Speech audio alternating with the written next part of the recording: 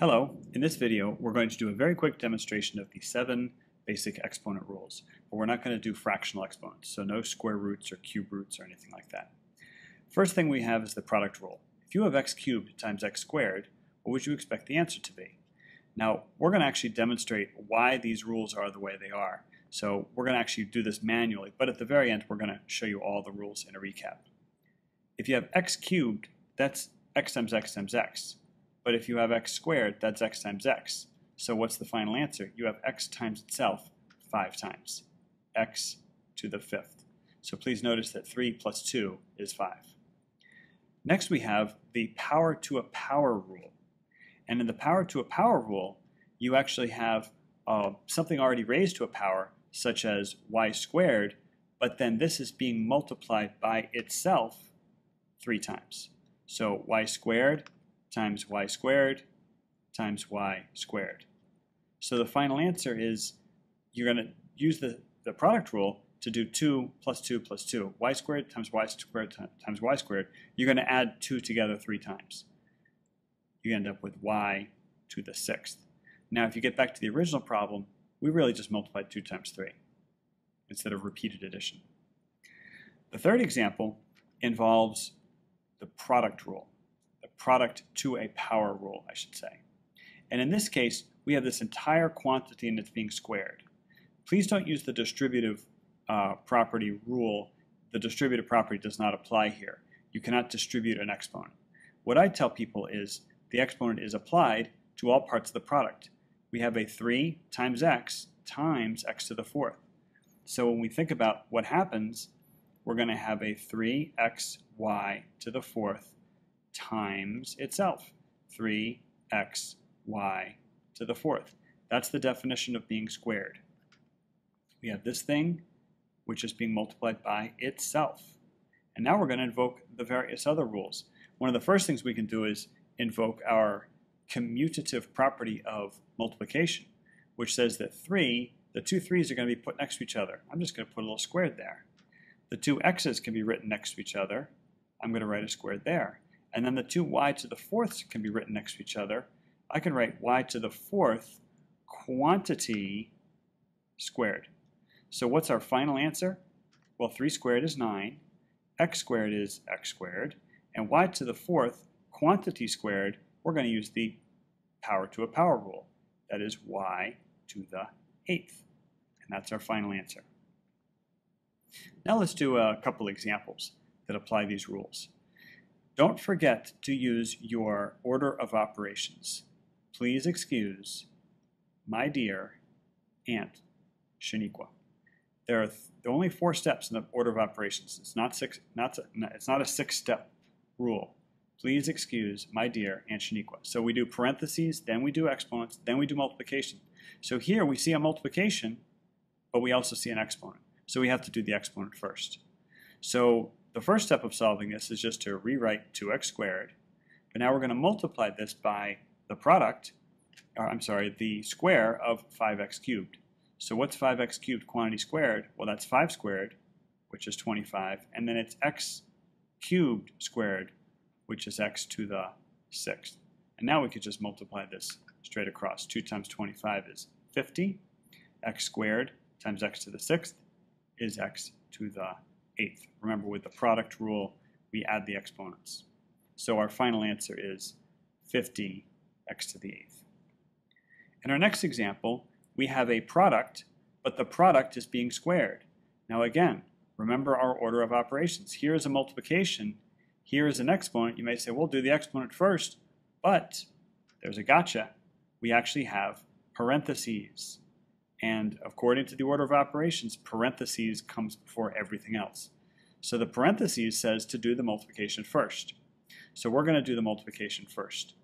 4x squared times 3x to the 4th is simply 12x to the 6th. Again, 4 times 3 is 12. X squared times x to the 4th, 2 plus 4 is 6. But now we have to put this in parentheses because we have not yet squared anything. And now we're going to square the whole thing. And again, using the product to a power rule, 12 is getting squared. That gives us 144. And x to the 6th is being squared. that gives us x to the 12th. Remember, power to a power, it is x to the 6th to the 2, 6 times 2. Our final answer is 144x to the 12th. Let's go on with a couple more rules. Oh, if we go back here, we can actually say that this was rule 1, this is rule 2, this is rule 3. The numbers aren't important. I just want to make sure we're keeping track of where we are. So this will be rule 4. The next will be rule 5. Here we have a quotient. So we're going to use the quotient rule.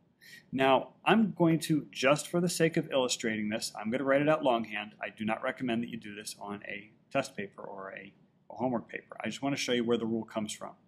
So x to the 5th is defined as x times itself 5 times. And now this is all over x squared, which is x times itself twice. And now what we're going to do is we are going to start canceling out some things. We can cancel out an x, cancel out an x, cancel out another x, cancel out another x. And what are we left with? What we are left with is x cubed over nothing, or x cubed over 1, which is just x cubed. So if we return to the original problem, I have a 5 in the numerator, and 5 is the exponent in the numerator, and a 2 is an exponent in the denominator. Where did the 3 come from? That was actually 5 minus 2. That's where that 3 comes from. So when you have x to the 5th over x squared, it's just x to the 5 minus 2, which in this case was x cubed. Let's take a look at our 5th rule. This is a quotient raised to a power. Now again, if you see parentheses, you're supposed to do what's in the parentheses, but you can't really do anything with y cubed over x to the 4th. But what we can do is we can actually apply the something to a power rule. In this case, it's a quotient to a power rule. So what we can actually do is do the definition of squaring, which is y cubed over x to the 4th times itself. Y cubed over x to the 4th. That's what it means to square something. All right? So when we multiply this by itself, now you should remember from your fraction rules that you learned in 4th grade that you just multiply straight across. So we get one fraction, but the numerator is y cubed times y cubed. That's our product rule again. That's going to be y to the 6th. And the denominator, x to the 4th times x to the 4th, is x to the 8th. That's again the product rule. Now you may say, well, where did 6 and 8 come from? Well, 3 times 2 is 6, 4 times 2 is 8. In other words, it was just like power to a power. Y cubed raised to the 2nd power, x to the 4th raised to the 2nd power. Next we have an interesting situation. So I'm going to ignore y to the 0 for now, and I'm just going to make up a problem. Let's say you were asked to find what's y squared over y squared. Well, one person might say, well, I'm just going to write it out longhand, y times y over y times y, and then everything cancels out. These divide out and these divide out, and we're left with 1. You know, anything over itself is 1. Another person might say, well, y squared over y squared is really, we're going to use the rule number 4, which was our quotient rule. And in our quotient rule, when we divided powers, we were supposed to subtract the exponents. So this is really y to the 2 minus 2 power. The 2 minus 2 power. So this is really y to the 0. So you end up with y to the 0 really meaning 1. And you could do this with any other exponent or any other set of variables or even constants. Anything raised to the 0 power is actually 1. And that was rule 6. And then lastly, we have rule 7. And in rule 7, we're going to look at a negative exponent. Now again, let's just pretend we're not looking at that. Let's pretend we're looking at a different problem. Let's say you were asked to find x cubed over x to the 4th. Well, if you wanted to do it the longhand way, you would write x times itself 3 times over x times itself 4 times. And then you would say, well, what cancels out? Well, I've got 1x cancels out in the numerator denominator, an x cancels out in the numerator denominator, and a third x cancels out in the numerator and denominator. And I'm left with not x, there is a fraction bar here. The numerator is 1. What was left? X in the denominator. The only thing was left over was x in the denominator. So another way of writing this would be to say x cubed over x to the 4th. Let's invoke our quotient rule. Remember our quotient rule over here in Rule 4, in this case, we subtracted 5 minus 2. You take the numerator's exponent and you subtract the denominator's exponent. So I'm going to take 3 and I'm going to subtract 4. X to the 3 minus 4 power. X to the 3 minus 4. What does this mean? X to the negative 1. So now we see that x to the negative 1 is really the same thing as 1 over x. These two things are equal. All right? Lastly, we're going to do an example. Now the thing about these fraction parts is you can mess with them lots of different ways. You can use your fraction rules from 4th grade. For example, 3/6 is better known as 1/2. Sometimes it's good to write a fraction bar and then just start writing what you know. Another thing I like to do is get rid of any 0 exponents. So for example, x to the 0 is just 1. So if you want to, you can do it times 1 down there. You can also invoke your quotient rule. Now right now I don't have any other x's, I just have x to the 4th in this numerator, right?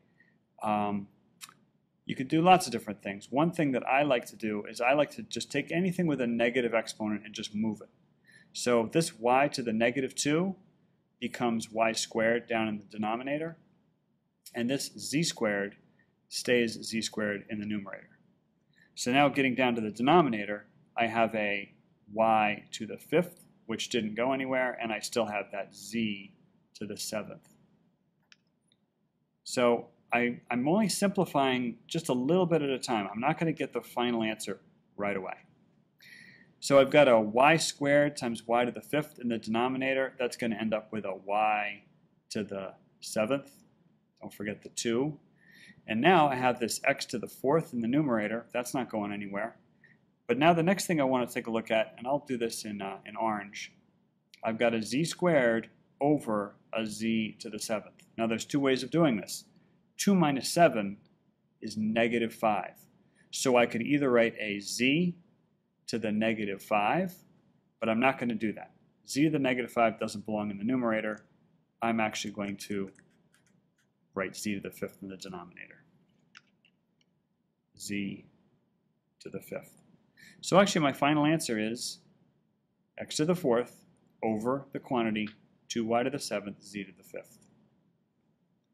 Now let's recap all of our rules. Let's use blue this time. X to the a times x to the b. Remember what we do when we have the product rule? We add the exponents. X to the a plus b. How about when we have power to a power? X to the a to the b, the quantity to the b. That would be x to the a times b, better known as x to the ab. How about product to a power? Product to a power, remember, we apply that exponent. We're going to get x to the a times y to the a. Next we have the quotient rule. Remember in the quotient rule, if you have the same base, you just subtract the exponents. This is going to be x to the quantity a minus b. X to the a minus b. Next we have a quotient to a power. I hope you remember, we just applied that exponent to the numerator and to the denominator. So this would be x to the a all over y to the a. And lastly, our two favorite rules. Anything, and I mean anything, raised to the 0 power is 1, always.